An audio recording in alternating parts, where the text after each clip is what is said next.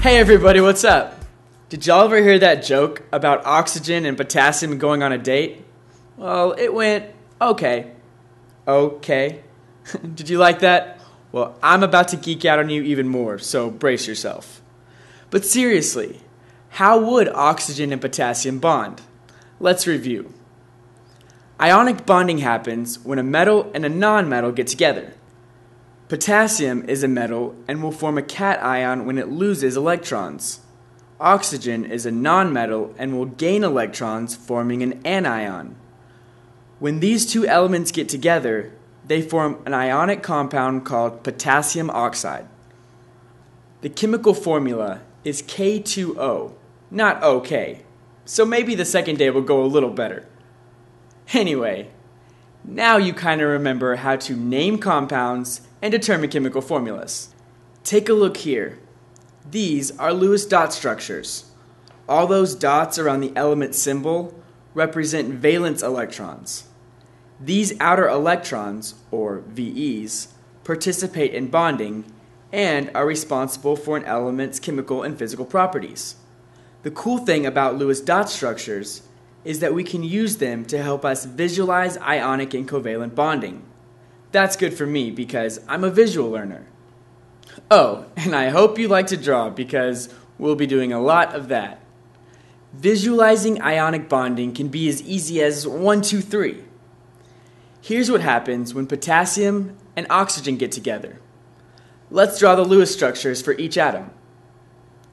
For every one oxygen atom, 2 potassium atoms are needed to form potassium oxide.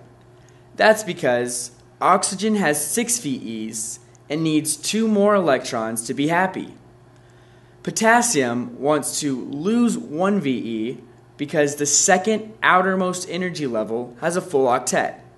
Remember, all atoms are wannabes. They want to be just like the noble gases. So, both potassium atoms are ready and willing to lose an electron to oxygen. After you've drawn your Lewis structures, draw some arrows to show the transfer of electrons. Okay, now we're left with 2 cations and 1 anion. The ionic compound is uncharged. There must be just as many positive charges as there are negative charges for this to work. If you want to use the crisscross method first to figure out the chemical formula and then draw the dot structures, that's cool too. Now we need to complete the drawing. Follow these steps. List the cation first, followed by the anion. Draw 8 dots around the anion to show the completed octet. Place brackets around each symbol. Write the charge of each ion outside the brackets. Make sure the charges add up to 0. If the charges don't add up to 0, add the numbers in front of the brackets to represent how many of each ion would be present in the compound. So let's check my drawing. I have the cation, potassium, listed first, followed by the anion, oxygen. I have 8 dots around the anion showing the completed octet. I have brackets around each symbol. I have listed the charges of each ion on the outside of the brackets. And since I placed a 2 in front of the brackets around potassium, my charges add up to 0. Okay, great. Now I can picture the electrons and understand bonding way better. Kinda cool. Okay, let's draw some more. Lewis structures can also be used to help us see what happens when atoms form covalent bonds. Covalent bonding happens between 2 nonmetals and electrons are shared. We can see this using 3 steps called the NAS method. What's the NAS method? Not as simple? Well, that might be true, but actually, NAS stands for need, available, and shared. Carbon and hydrogen can bond covalently in a number of different ways, creating many different organic compounds. Methane is a greenhouse gas and contains 4 hydrogen atoms and 1 carbon atom. Methane's impact on global warming is 23 times as great as carbon dioxide's. What? Why haven't I heard of this, and where is all this methane coming from? What? No way. Turns out that cows emit a massive amount of methane through belching, and a smaller amount through flatulence. Some experts say that cows release between 100 and 200 liters of methane a day, an amount that is comparable to the amount of pollution a single car produces in a day. Whoa, that's crazy. And kind of gross. Anyway, let's look at methane's covalent bonds. I've heard enough. To draw any Lewis dot structure for a covalent compound, you first got to figure out how many electrons each atom needs to reach a full octet. For most atoms, this is 8, but hydrogen is the only exception. It needs 2 electrons to have a full outer energy level. For the second step, determine how many valence electrons are available by adding up the VEs for each element in the chemical formula. Step 3. Subtract the numbers involved to find out how many electrons are shared. A bond is formed with 2 electrons, so divide by 2 and find the number of bonds to draw between the elements. Okay, let's draw methane using the NAS method. Carbon needs 8 VEs, and each hydrogen atom needs 2 VEs to reach their happy state. So for need, we can write 8 plus 2 plus 2 plus 2 plus 2. That's 16. Looking at the PT, you can see that carbon has 4 VEs and hydrogen only has 1. Remember, the group numbers tell you how many VEs an atom has. So, for the A part of the NAS method, we can add together 4 plus 1 plus 1 plus 1 plus 1. Now, for step 3, subtract the number of VEs available from the number of VEs needed. 16 minus 8 is 8.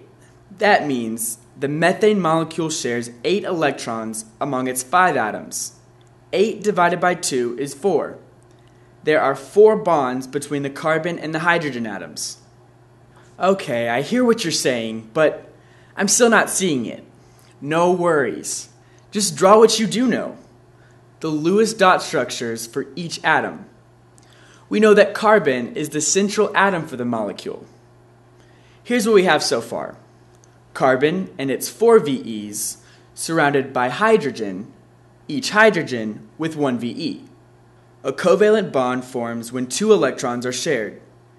The NAS formula tells us that methane will form 4 bonds between 8 electrons. Oh, okay. I've circled the electrons to show sharing. To polish up our drawing, we can replace those circles with lines. If there are any non-bonding electron pairs, we would draw those in too. Cool, and my drawing's not that shabby. One more quick example and I'll leave you alone.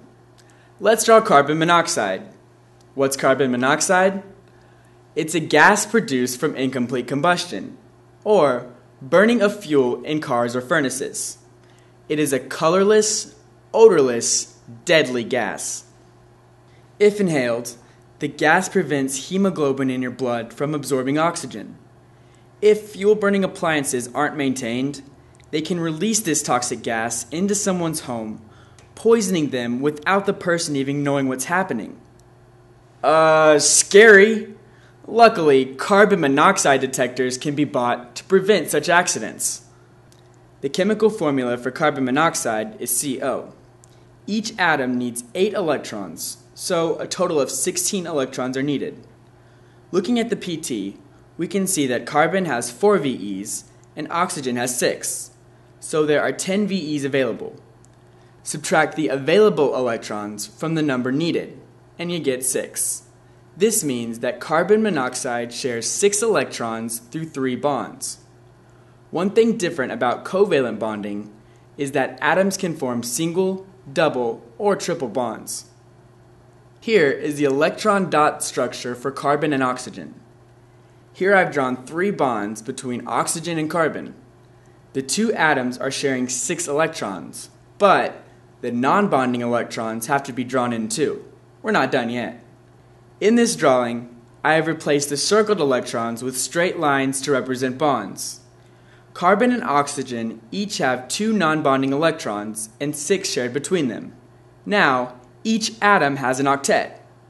See, drawing in chemistry class can be kind of cool and really useful for visual learners like me. I think that's enough talk about gases for one day. Until next time, I'm out. Bye guys.